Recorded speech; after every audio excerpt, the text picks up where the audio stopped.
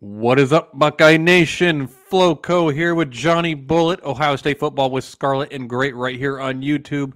Appreciate you all for tuning in. It's another edition before the game during hate week. Johnny, how is your hate this week? Well, I would tell you how I feel about the whole state of Michigan, but I am a Christian man. It is as every year I am happy to know that I still have this much hate in my heart. You go through the year and you're, am I different? Have I changed? Have I matured?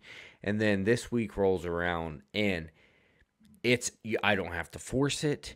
It's chemical, it's biology at this point. Trust the science. It is, yes.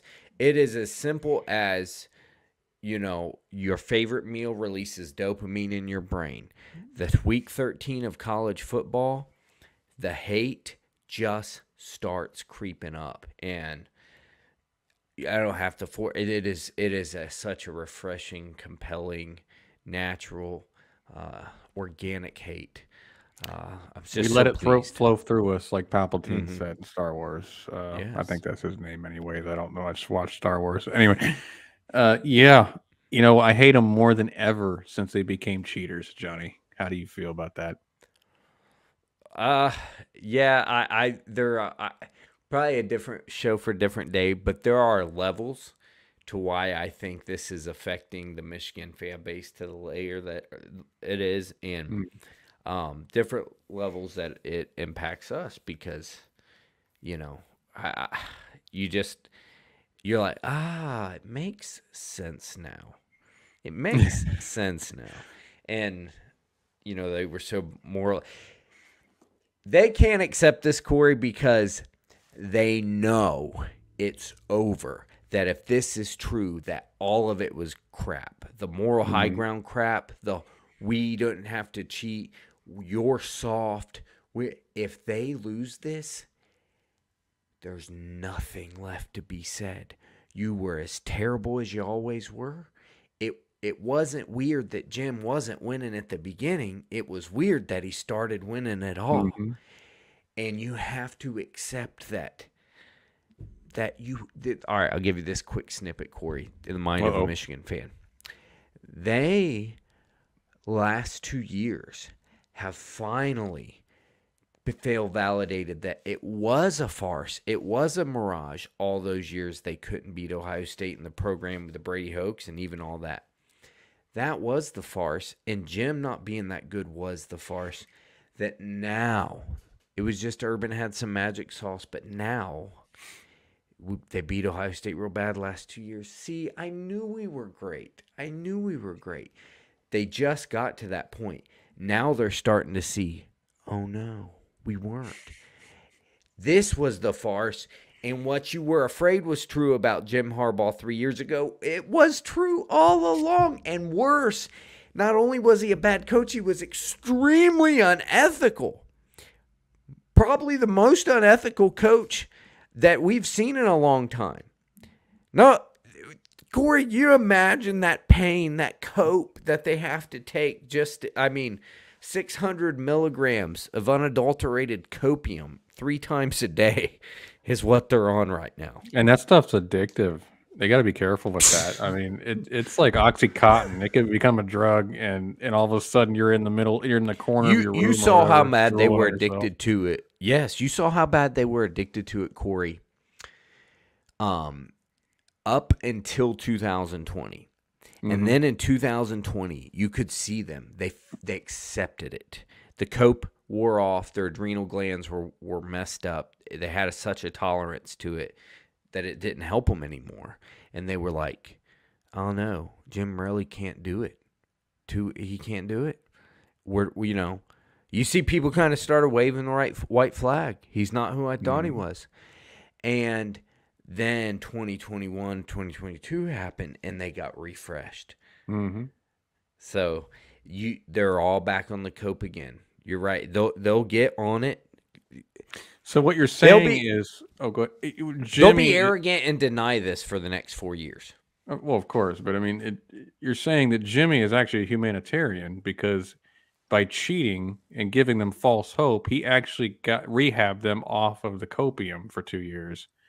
I mean, that's actually just like Nobel Prize worthy, in my opinion. Yeah. Well, that's how I feel. Sorry, a long-winded way. No, it's good. It's hate week. Good. It just comes. It's so organic. It just comes out. We got 3 hours to fill here, so you're all good. Anyway, so anyway, going on to the game, we assume they're not stealing signals illegally.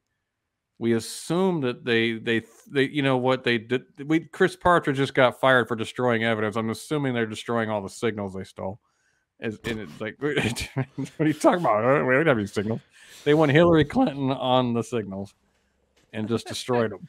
And anyway, so let's just say the game's going to actually be fair. Well, Jim Harbaugh's not there. Dude, Sharon can get his own coffee. He don't need Jim Harbaugh. It's a fair game this week, okay? Fair game this week.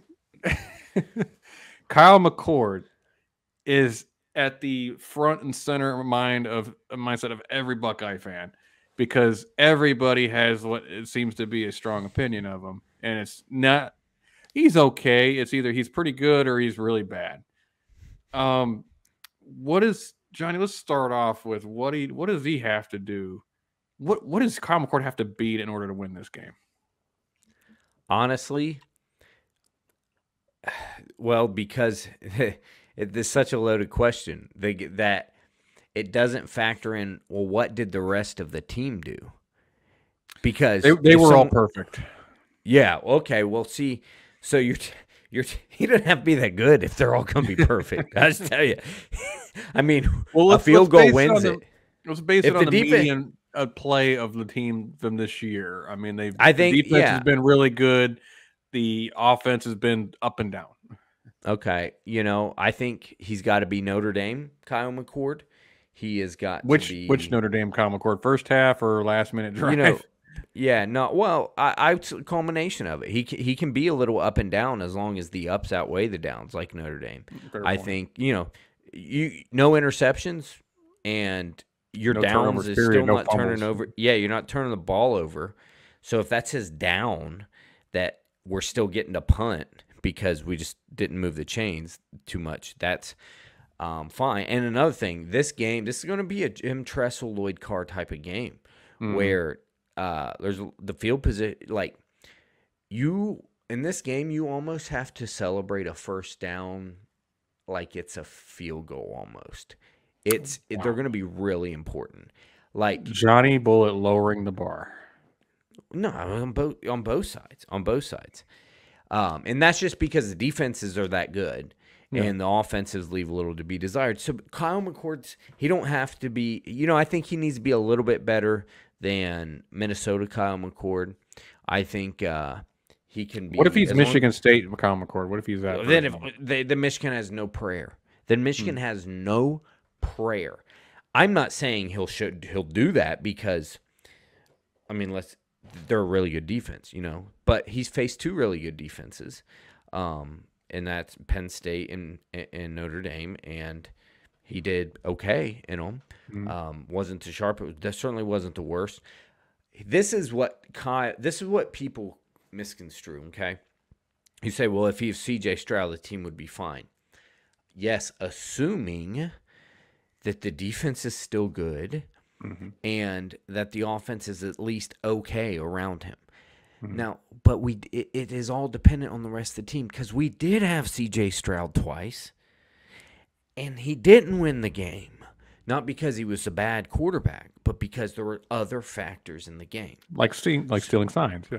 It's like some of that, like poor defense, that kind of thing. That's not any fault of the quarterback. So this is what Kyle, I will say this, Kyle's got to be pretty good. He's got to be this guy that's, top 10 in QBR efficiency, kind of around there. He's been the best quarterback on the field every game he's played this season. Drew Aller was definitely better. Yeah. I think he threw for more yards pretty much than anybody against Penn State. I think Maryland had some garbage yards and just passed him, but he's through. He has had who diced us up the most out of anybody was Kyle McCord.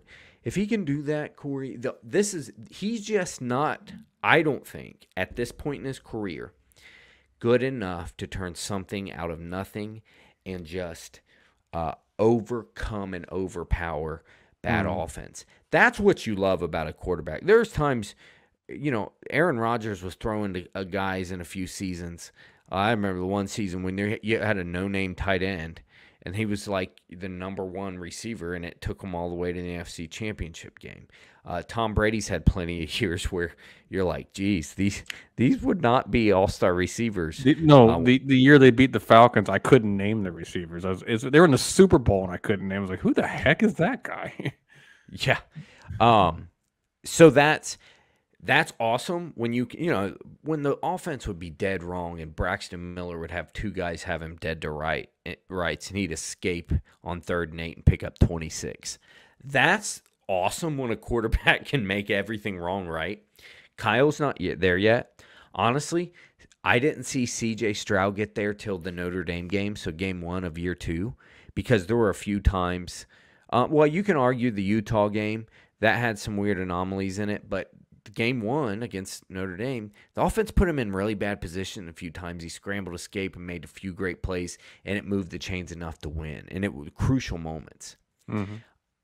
We can't be getting in 1st and 15s and 2nd and 20s. We can't be doing the false starts a lot. We can't be doing the holding penalties. You can't let free rushers come on the blitz. Kyle's not going to lead you on 3 drives from 385-yard drives that you made him get first downs twice because of penalties. He's not there yet, okay? And don't let free rushers come at him because he's not athletic enough to No, and he's not yet. His ankles are pretty diminished, and he's don't let free rushers. That's a pretty good rule of thumb for any quarterback, actually. Let's just not do it at all. But if you're expecting Kyle, you said Kyle's going to be great. Yeah, meaning if the rest of the offense stinks, he does. But that's not, very few quarterbacks. Corey, are there any college quarterbacks right now where you were like, the offense around him can put him in pretty bad positions and he would still overcome it all? Caleb Williams. Okay. No, so there's one? No. Yeah, I didn't want to. He has a lot of talent, so I don't, but. They're 7 and 5, dude. I don't care how much talent he has. Well, he can't overcome a dreadful defense. Put it that way. That's true. Can't overcome a dreadful defense. Or throwing 3 picks against Notre Dame. So. Yeah.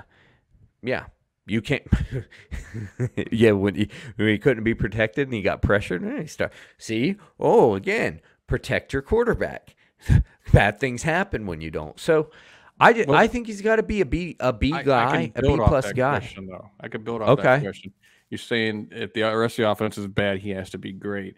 What is considered great for Kyle McCord? I'm going to go ahead and say it. CJ you could see him going and throwing for 430 yards and 5 touchdowns. He's just who he was. Dwayne, same thing. I'm never going to see. I don't foresee Kyle ever doing it. Maybe ever doing it. Maybe he'll have one game where it's like just an anomaly, but he's not going to be consistently who Kyle is. He's not going into this game throwing for 350 yards and 5 touchdowns. It's just not happening. I don't think so. No. So what is great for Kyle? Because what you and I would consider great for him is what a lot of the fan base considers to be a bum quarterback because they all play Madden and don't know what football is anymore. Mm-hmm. So what is great for Kyle? What is great for Kyle? Yeah. The Michigan State game certainly, but like you said, he could end up. Look, here you go, Corey. Maryland game. I'm pretty sure it was the Maryland game. He seemed to really. I think with Maryland, he seemed to really struggle. First half. Yep. And he ended up with 285 yards, no picks, and like 2 touchdowns. And like 65% completion percentage. The Purdue game took a while to get going. He ended up with like 320 yards. So, and again, you might say, well, that's yards after catch and da-da-da. I get it, yes. You know about what my quarterback to produce. If he produces those numbers, that means good things happen for the offense. Yeah. The key is, though, are their touchdowns. See, again, CJ Stroud couldn't overcome a poor red zone offense outside of himself. Wasn't all his fault. That's not what I'm saying. But, I mean, the Oregon game, CJ Stroud, 488 yards. 488 yards. But they were all between the 20s. So, situationally, Kyle's got to be good. He's going to be good in the red zone. He can have a Purdue-like performance. If he throws for 320, Corey, we win.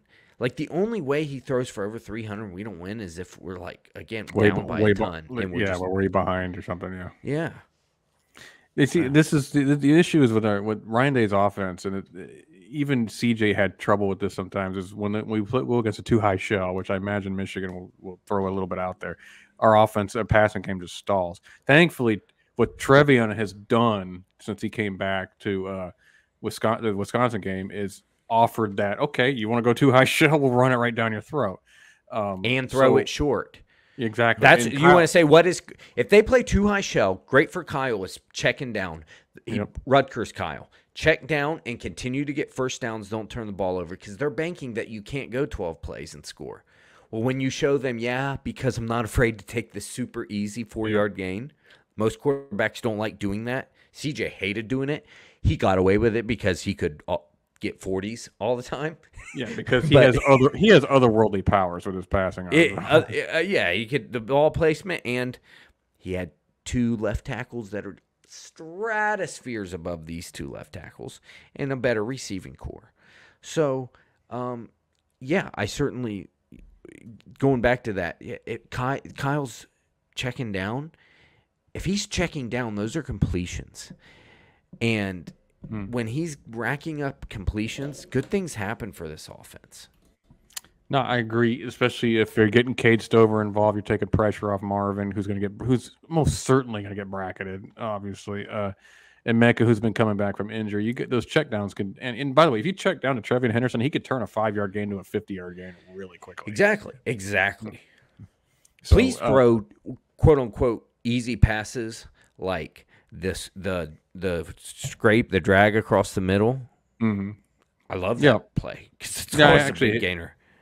I had somebody come to me in the Rutgers game where they said, well, Treveyon did most of the work in the pass game, so I was like, but the quarterback got the ball in the hands of the playmaker. That's what their job is. If you're not a superstar Aaron Rodgers, Pat Mahomes, or whatever, then your job is to get the ball in the playmaker's hands and let them. If you're not the playmaker, which Kyle is not the playmaker in this offense, but if he gets the ball in the hands of the playmakers, then he's doing his job. Yes. And so what you're mad about at the end of the day is he's not generational like CJ Stroud or Dwayne Haskins or whatever. It's like, okay, guys, he may not be, but it's be happy that he knows where to go with the football. Like, we also don't call a game plan like he's generational, like a bunch of reckless abandon. Let everybody go downfield. 4 verticals. Go. Yeah, and he'll make something out of nothing even if it's not there. We don't put him in those positions. We give him, so like what do you want him to do?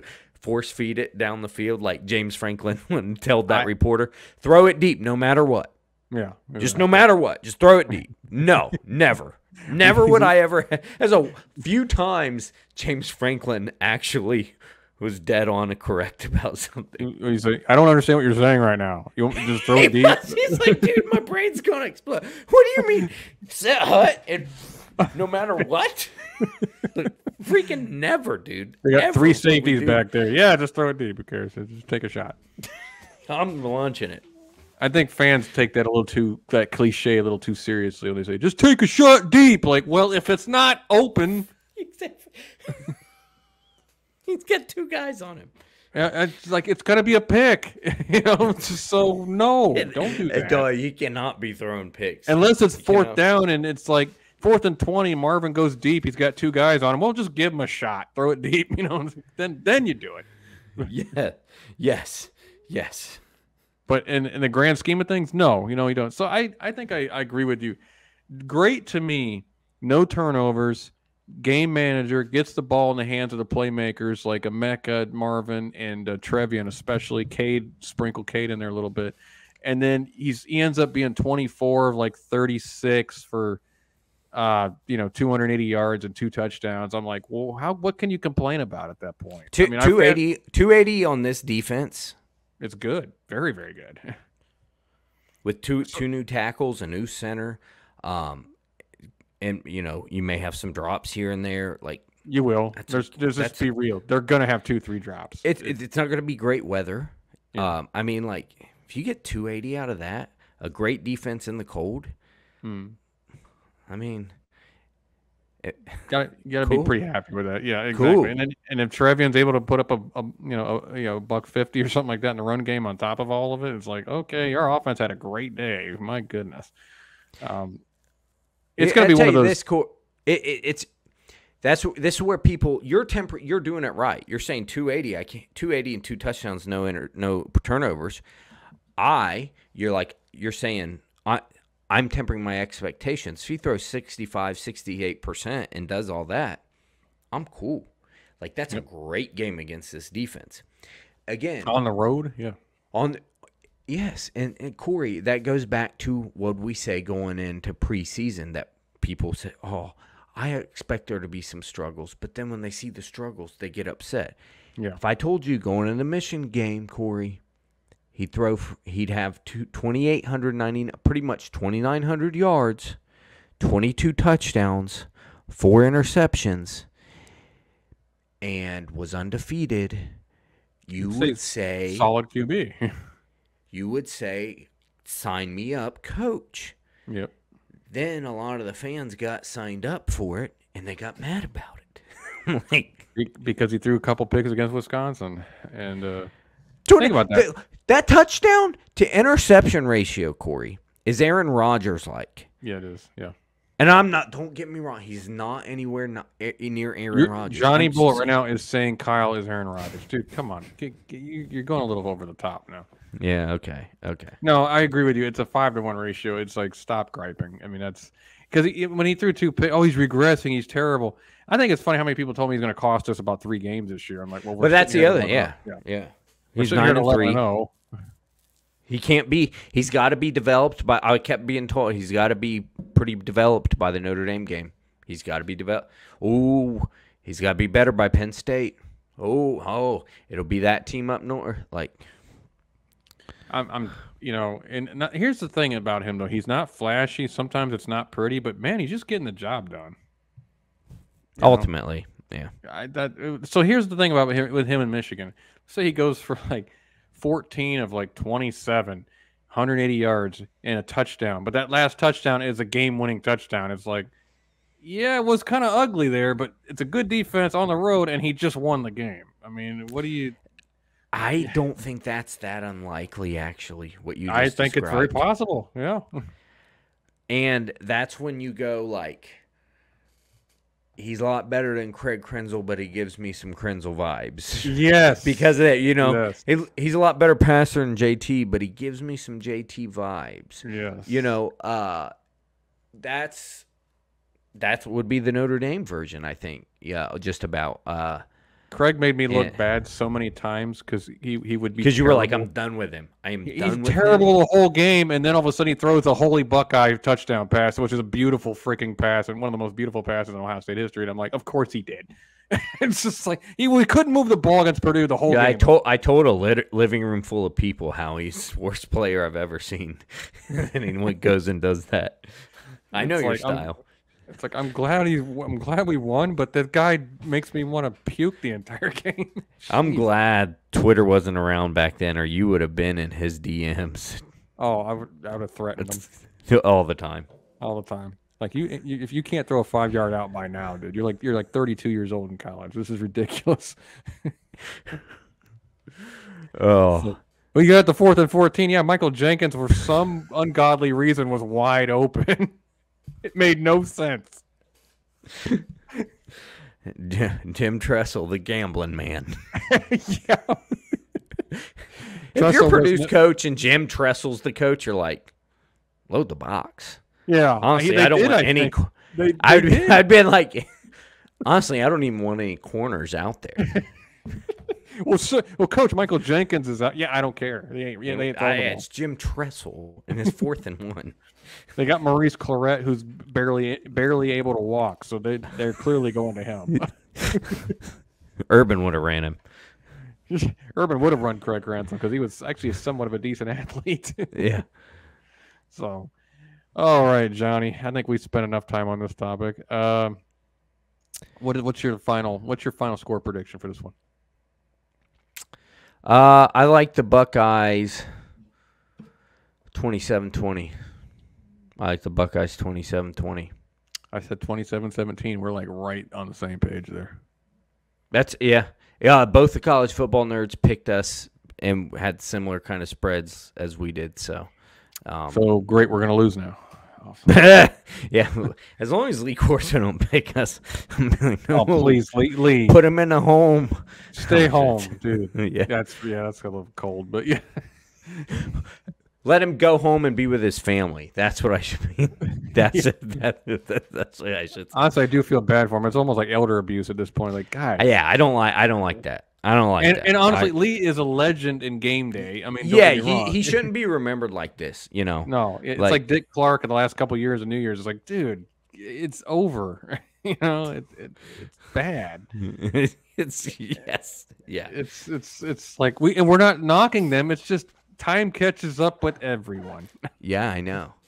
I've heard Zach Smith's going to retire in a few years because he's afraid of the dementia setting in soon. I know Steve Deese already did retire. He just didn't know. Steve is freaking.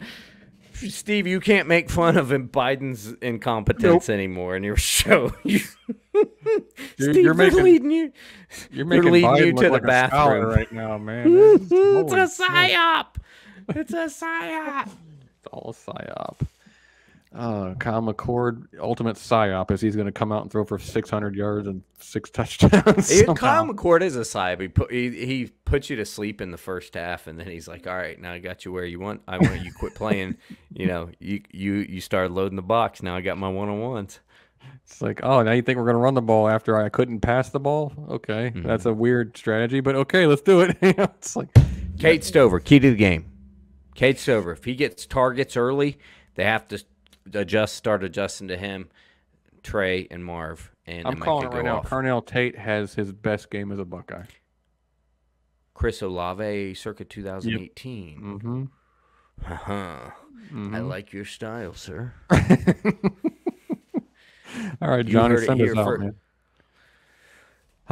Appreciate everybody out there except for Dylan Freeman, who made a mockery of our group chat and said something really stupid about who would have a great game.